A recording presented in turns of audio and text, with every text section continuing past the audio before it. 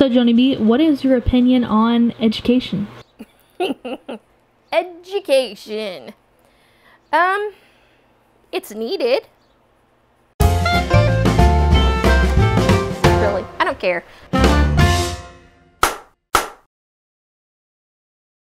You don't need to be stupid or ignorant. We all need to learn to read. So, there is a problem. A big, huge problem. If you know me, if you watch anything that I've said, anything that I write, anything I talk about, I'm about relationships. Education is relationships. It is student, teacher. There needs to be a relationship, as in the teacher should care about the student. But then here you go. The student should respect the teacher. Growing up, if I would have told my teacher no, or did anything, even if I came home and I always got X's in conduct because I talked too much. Go figure. So, but, you know, I come home and you have that little thing and it's Joanie talks too much. Joanie visits with her neighbor too much. Well, that wasn't the teacher's fault that I did that. But now, guess whose fault that is? Oh, it's the teacher's fault. So, yeah, but I had to respect. My parents, they were like, that person's up there trying to teach you, and you need to pay attention. Not now. That doesn't happen. And I have a degree. Surprise! Look at there, you guys. You might not have known that. I actually have a degree in education. So then, I think I can talk to you about education. Education is, again, power and who has the best. If you are from a more affluent family, supposedly you get better education. I don't think so. But I've been in many classes now as a substitute. And let me tell you, it is not the teacher anymore who runs that classroom. It is the students. So moms, dads, your kids are not getting the education that they need because they don't have a degree in education. But they have put the teacher in an awkward position. Teachers can't correct. And I mean, I'm talking in a positive way. A child can be corrected. They don't need to be screamed at, yelled at. But I was in one classroom, and this was just this past year, and they were third graders. And it was raining outside. And it came recess time because, you know, their teacher had recess in the plan. It's raining. They wanted recess. Oh, nope, sorry, it's raining, guys. You know, your teacher already gave this different plan. We're going to do this. Guess what? They started chanting. Are you kidding me? Third graders? Recess, recess, recess. I just sat down and just watched them. And I could not believe that third graders were acting like this. Yeah. There's probably a lot I could say about that, but it might hurt your feelings, so I won't go there. I actually taught school. And now this school was people paid money. Now, it might not have been the parents who paid the money for the kids to go to the school. It was probably grandparents or aunts or uncles because it was not in a very good area. And taught there. Now, my specialty is K through 6th, but then I have an additional education degree with special education K through 12. But I was put into science.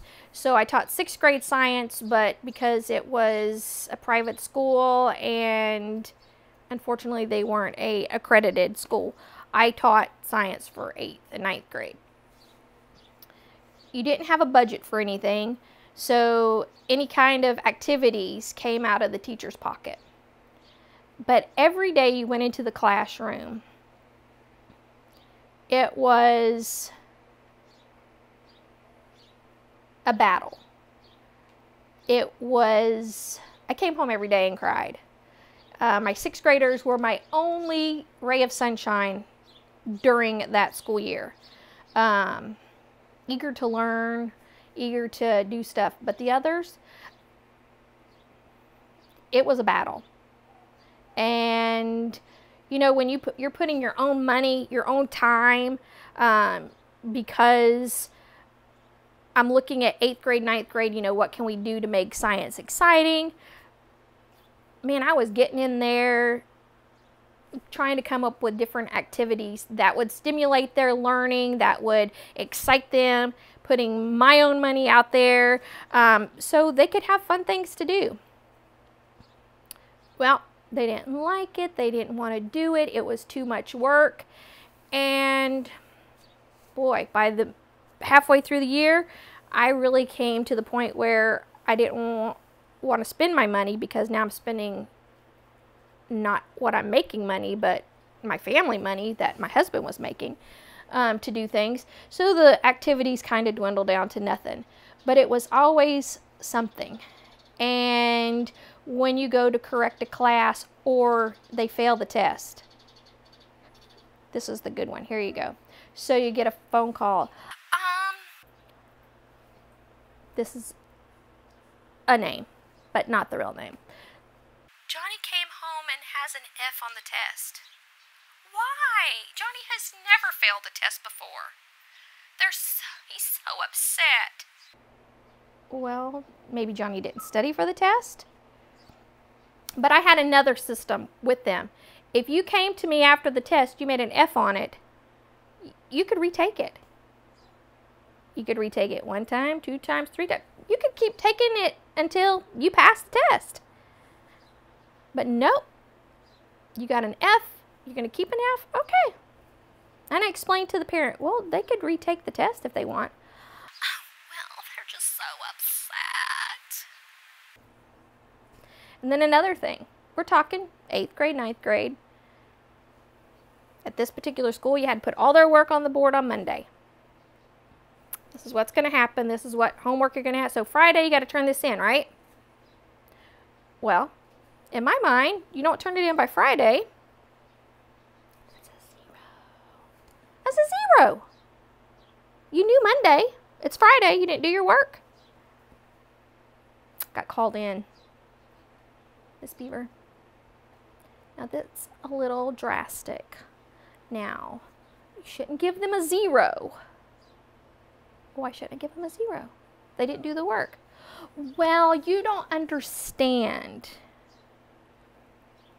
Okay. So now you need to go in there and apologize to them and tell them you're sorry that you gave them 0s. That's going to help them in life, right?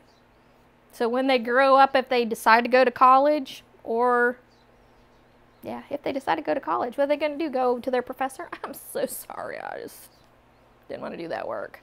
Because let me tell you, college professors, they don't care. They really don't care.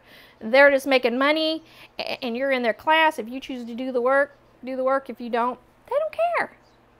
They really don't care. So I just felt that that was really handicapping. Handicapping. I can't even say that word right. Boy, I need an education. I was doing a disservice to the students to just keep it apologizing and letting them do whatever they want, because that didn't help them become successful adults.